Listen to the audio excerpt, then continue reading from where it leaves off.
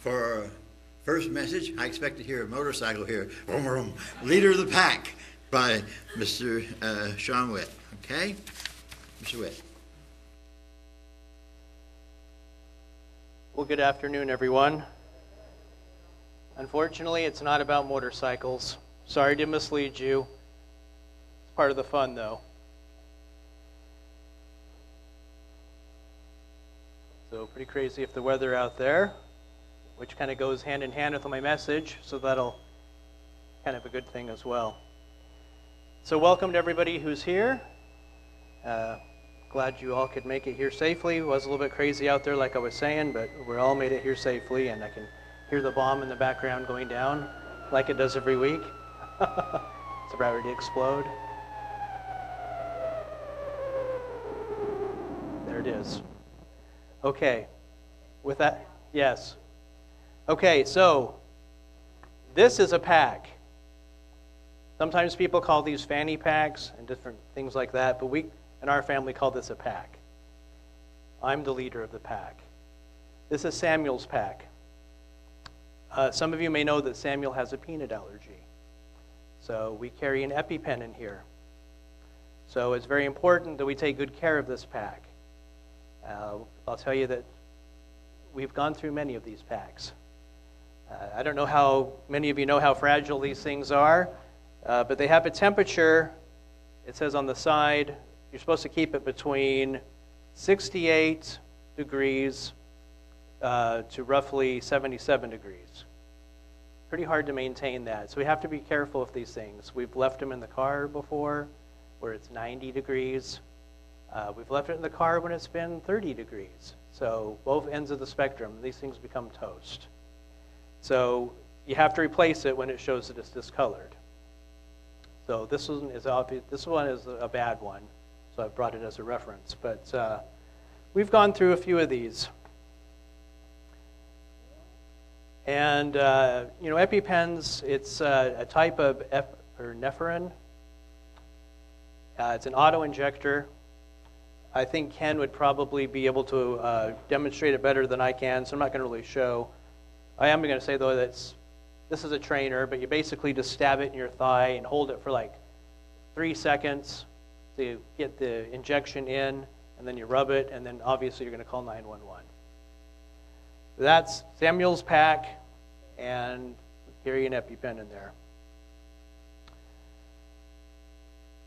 So, you keep this in case there's an anaphylactic situation. Thankfully, we've never had to use it. We've always been able to just give Samuel Benadryl when he has had issue. He's never been really in contact with peanuts to the point where we've had to use it, like I said, but we had Benadryl has helped, and that's kind of the first line of defense before you use the EpiPen.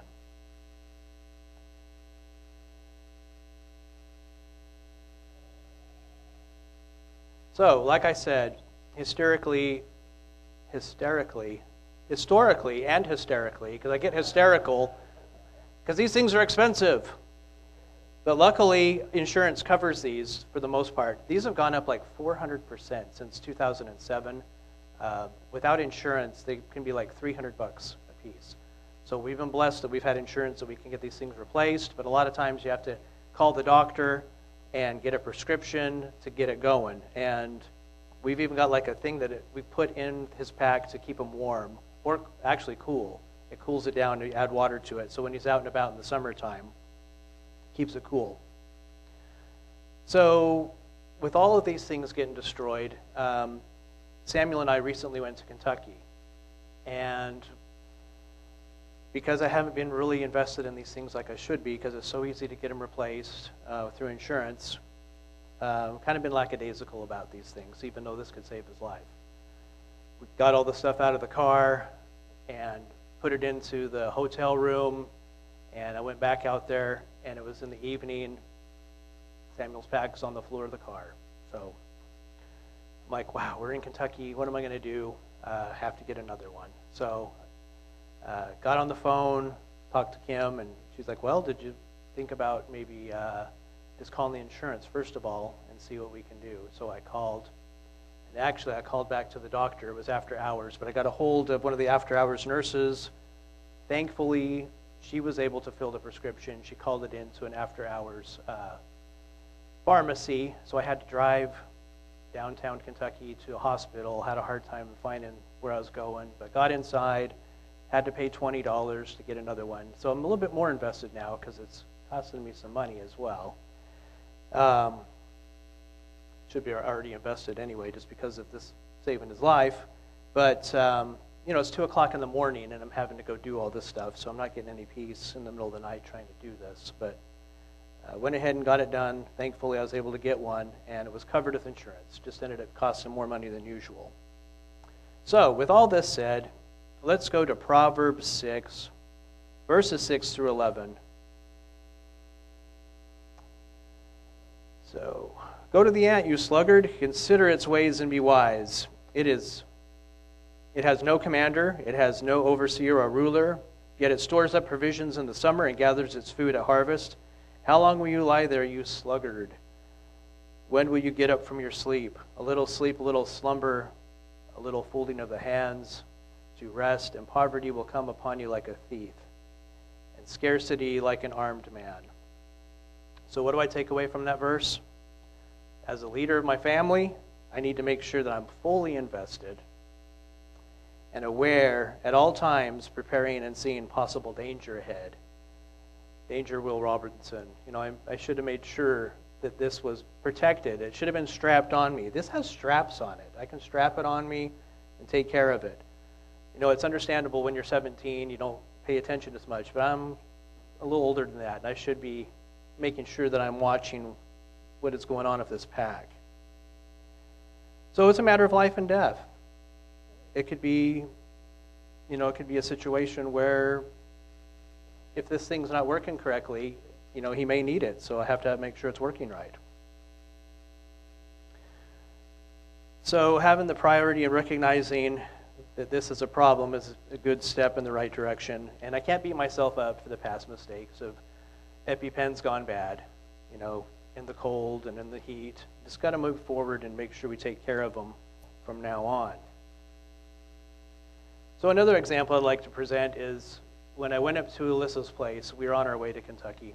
We stopped there, and last year Alyssa came down for Thanksgiving. I think it was just over a year ago, and she was driving at night before she came down, and she hit a curb and blew a tire out. And she got the tires replaced there, but came here and had another situation with the tire, so we got her tires replaced. So to make a long story short, she had new tires on her car just a year ago. So I figured, oh, her tires are fine. So when we got there, I just looking over her car, I looked, and the whole inside of her tires was worn bare. Like you could see the threads starting to come out. So I went and I alerted her. It's like, hey, you're going to need to get some tires on your car. Your front end alignment's way out. And they're getting ready to drive to Kentucky as well, her and Christopher. Thankfully, Christopher's car was in good running condition. So they ended up just taking her car. But the whole point of this is, in the past, before the feast, there was a lot of times with my family, I would wait till the last minute for car maintenance. We ended up dropping a lot of money on tithe, fixing our vehicles. So it's an important thing to me to make sure our vehicles are running well and taken care of. So I want to pass that on to Alyssa. Like, you really got to watch this kind of thing. Pay attention to your car, make sure that it's in good working order. She did get the oil changed before her trip. That was a good thing. But she really needed to make sure that the vehicle was roadworthy before she left. You know, it's easy to put things off. But it doesn't seem important at the time, maybe. Or maybe you got new tires on your car, you don't think much about it. But you got to make sure that as you're proceeding forward, that you're taking the time to make sure these things are working correctly. Another example I'd like to give you, I won't try to give you too many, but we bought a desk for Kim. This is right around the same time we got COVID, so I'll use the COVID excuse. But on her desk, it didn't come with the keyboard rack that you put the keyboard on, so her keyboard's up like this. And I used to be on an ergonomic team with General Electric. We'd go around making sure everybody's desks are set up correctly, so I know better. And I just kept putting it off. I'm like, hey, Kim, I'll take care of that later. And she's like this on the keyboard, to the point where finally, her shoulder was so painful she had to go to the chiropractor to get it checked out. And as of yesterday, she was crying in pain because of this horrible shoulder that she had had. And if I had just taken the time to fix that, be on top of things, she wouldn't have had that come to that point. So, because of my inaction, it affects other people as well. So the fact that I don't watch this to make sure it's taken care of, it could affect Samuel. Just keeping up on our priorities and such is a good thing to do. This might sound cheesy, but as a leader of the pack, I have to have the Boy Scout motto drilled in me that always be prepared. It's important to be prepared. But what does that mean to each of you? You may be thinking, I don't have to carry an EpiPen around. I don't have kids at home. I'm not responsible for that type of thing, etc., of what I've explained. Well, to that I would say that each of us is a leader of a pack. It may not be this pack, but maybe the pack is yourself. Or it can be people that God has placed in your life that you could be in charge of. You never know how you might impact someone, even just setting a Christ-like example to them. So you could be a leader of the pack in that aspect. It's easy to get overwhelmed thinking of all the things that possibly we need to be prepared for. And if we're being honest, can we really be totally prepared for anything and everything that could possibly happen? Well, the answer, of course, is no. But God takes into account and provides insight to the important things and where our focus should be. So we need to be looking to Him to see where does our focus need to be prepared. So, speaking of preparedness, let's go to Exodus 20, verse 8 through 11. Remember the Sabbath day to keep it holy. 6 days you shall work in your labor, but the seventh day is the Sabbath of our Lord your God. On it you shall do no work, neither you, nor your son, nor your daughter, nor your male or your female servant, nor your animals, nor your foreigner residing in your towns. For 6 days the Lord made the heavens and the earth, the sea, and all that is in them. But He rested on the seventh day. Therefore the Lord blessed the Sabbath day and made it holy. This is a direct commandment from God on being prepared on a daily basis. It shows how important it is to our Father for us to be prepared. To be able to keep the Sabbath day holy, we have to have the end mind.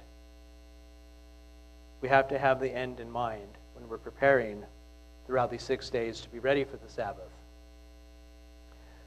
I'll admit, unless we are intentional in preparation, the Sabbath sneaks up on us. Even though it's every 7 days, it still can sneak up on us. You would think that we would have it down by now, but I'm going to tell on myself. Last night, because of the storm coming, Samuel and I thought, man, we better get to the store and get some stuff. And of course, when you get there, there's not much on the shelf because, like they say about Travis Myers, he's one of the greatest bread salesmen. He got all the breads off the shelves. So we went and we looked and we got a few things that we could use, but we waited to the last minute. And why was I there? Because I waited to the last minute. All right, so let's go to Matthew 25, verses 1 through 13. This is the parable of the 10 virgins. At the time, the kingdom of heaven will be like 10 virgins who took their lamps and went out to meet the bridegroom.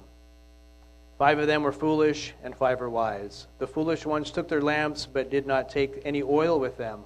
The wise ones, however, took oil in their jars along with their lamps. The bridegroom was a long time in coming, and they all became drowsy and fell asleep. At midnight, the cry rang, "Here's the bridegroom, come out to meet him." Then all the virgins woke up and trimmed their lamps. The foolish ones said to the wise, "Give us some of your oil. Our lamps are going out." "No," they replied, "there may not be enough for both of us and you. Instead, go to those who sell oil and buy some for yourselves." Like I was at Walmart last night. But while they were on their way to buy oil, the bridegroom arrived. The virgins were ready, went in to the wedding banquet, and the door was shut. Later, the others also came. Lord, Lord, they said, open the door for us. But he replied, truly, I tell you, I don't know you. Therefore, keep watch, because you do not know the day or the hour. So I'll be the first to say it's not easy being prepared. Life gets messy, and we're being pulled in so many directions these days. We really are. But we have to cut through the noise. We have to think about what is truly important. What has to be done that is urgent, and what is not as important at the time. We only have so many hours in a day, and it's very easy to squander those times. You know, there's 24 hours in a day, but it's very easy to squander that time if we're not being mindful of it. And time goes by fast. Just think of how much time has gone by, you know, over the year 2021, how quickly it flew by. It seemed like it was 3 years with COVID going on, but it also flew by as well. You know, it's hard to believe that the pandemic started just, you know, over 2 years ago now. Time does really fly. Speaking of time flying, can you believe we're only 12 weeks away now from Passover season? Basically 89 days away. So we're about 12 weeks away, like I was saying. And we are certainly told to prepare ourselves. So we need to be preparing. But there's another aspect of Passover service I'd like to take a look at as well. So let's go to John 13, verses 12 through 17. So this is at the foot washing. When he had finished washing their feet, this is Jesus, he put on his clothes and he returned to his place. Do you understand what I've done for you? He asked them. You call me teacher and Lord, and rightfully so, for that is what I am. Now that I, your Lord and teacher, have washed your feet, you should also wash one another's feet. I have set you an example that you should do as I have done for you. Verily, truly, I tell you, no servant is greater than his master, nor is a messenger greater than the one who sent him. Now that you know these things, you will be blessed if you do them. Notice that in that verse, 17, there's a hidden gem that is easily glossed over. If you don't take the time to break it down, it says, if you know these things, you'll be blessed if you do them. Did you catch that? There's a blessing to be found, but you have to know what things to do, and you have to do them. This is part of being prepared. You know, there's a saying, you can lead a horse to water, but you can't make him drink. In my example of the EpiPen, I knew that I had to keep it at a certain temperature. There's like 10 degrees there, each direction. Or else it'll be no longer usable as toast.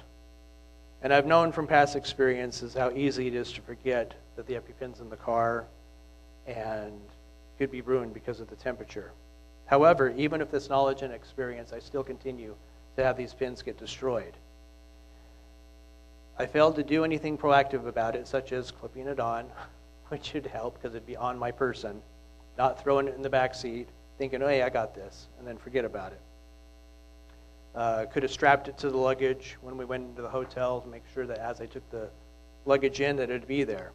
As a result, I did not reap the blessing of having peace when we got to Kentucky. I was on the phone after hours, calling doctors, trying to locate a pharmacy, getting a prescription filled, driving in the middle of the night, doing all the things I would rather not be doing. I'd rather be in the bed sleeping, which would have been a much better place to be.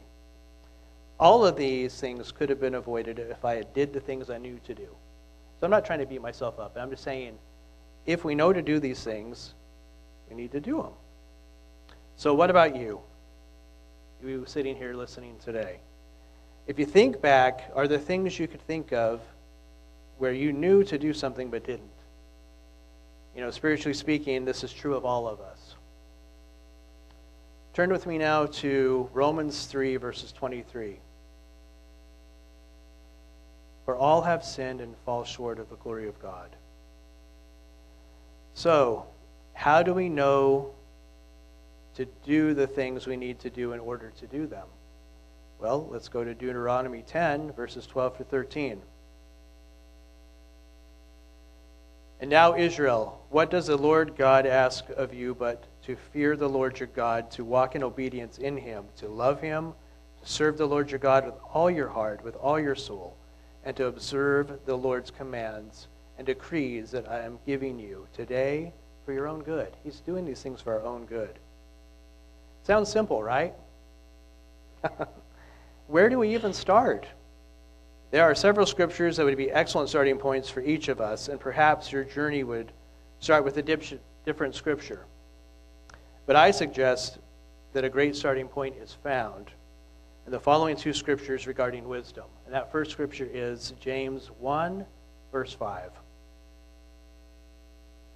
If anyone lack wisdom, you should ask God, who gives generously to all without finding fault, and it will be given to you. And wisdom provides the foundation for being prepared. Let's go to Proverbs 27:12. A prudent, wise person foresees danger and takes precautions. The simpleton goes blindly on and suffers the consequences. Once you have the wisdom or knowledge of what to do, you are left with the task of actually doing it. So once you figure out what you need to do, you need to follow through and do it. Sometimes it may be simple, but other times it may seem like a daunting task. But we have a gracious Father who helps us to accomplish what we're called to do. So, as you can see in the following scriptures, I'd like to go to Philippians 2, verse 13. For it is God who works in you to will and to act in order to fulfill his good purpose. He's wanting a good purpose to be within us. And expanding upon that, go to Philippians 4:13, please. For I can do all things, for I can do everything through Christ who gives me strength. We can do these things with Christ's help. He can work through us to make sure these things happen. So, referring back to the title of my message, Leader of the Pack, this has a dual meaning. So I already discussed how it relates to my being in charge of my son's EpiPen. But did you know that dogs in the wild travel in packs as well? I mean, a lot of us have probably heard about how a group of wolves is a pack. You've heard the term, a pack of wolves. Well, the interesting thing is that there's only one leader in this pack. Whenever the leader or alpha dog goes, the others follow. There's the alpha dog ahead of everybody following them. The leader is in charge and protects the pack. Does this sound familiar? He goes ahead and makes the way. Christ is the leader of our pack. For the joy he set before him, he endured the stake, and he made a way for us to be saved. He is the Alpha and the Omega, and he's returning. He's going to come back to this world and set everything straight. He's prepared the way for us. And we are preparing for that day, and will be richly rewarded for that preparation at his return.